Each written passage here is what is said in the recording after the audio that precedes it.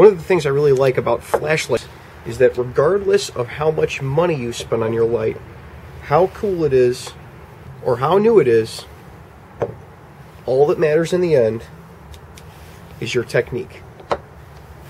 Let's look at one.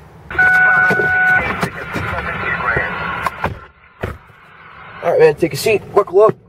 Ordinarily we'd start with orientation of the car here, but we got calls pending and we got to get to them.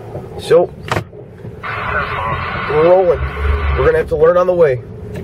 Alright, so let's look at the difference that lighting angles can make with searching for shell casings on the ground.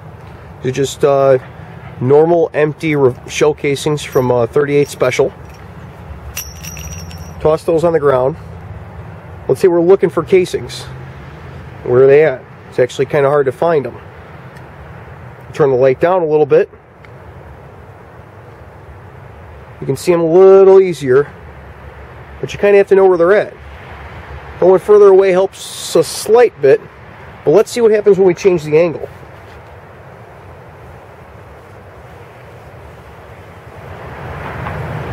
Put the flashlight close to the ground.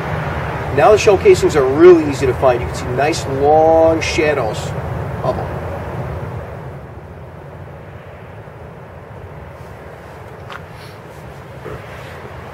Change the angle.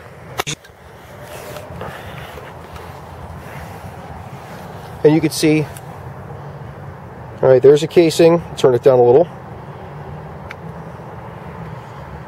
There's a casing right up on top of them. There's a casing, there's a casing, there's a casing. When we take the light and we put it close to the ground and turn it on full blast, well, that makes it a lot easier. Long, long shadows, and the closer the light is to the ground, the longer the shadow is. Of course, this technique doesn't always work out so well if the shell casings happen to be on grass and that's where you're looking for them. But since most shootings on the streets happen literally on the streets, this technique comes in handy about 75% of the time. Well, if you like that video, go ahead and subscribe, because there's a whole lot more to come. As soon as I finish up these calls, go 10-8.